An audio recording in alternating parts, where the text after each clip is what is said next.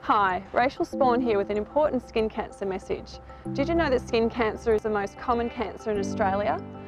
Melanoma in particular is often referred to as Australia's national cancer and is our nation's fourth most common cancer.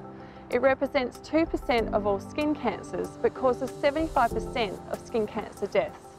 One Australian dies from melanoma every 5 hours. Melanoma doesn't discriminate.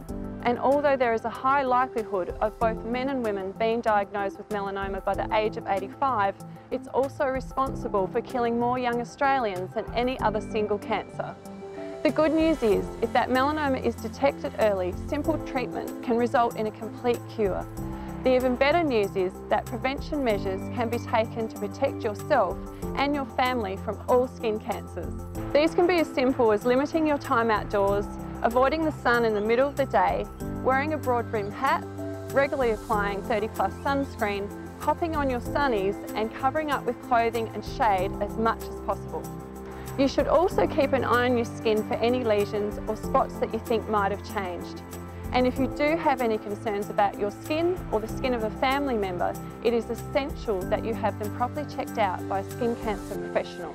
Get to know your skin. Keep it healthy and avoid skin cancer. Book in for a check today. Call DermaDocs, free call 1800 Skin Doctor, or go to dermadocs.com.au.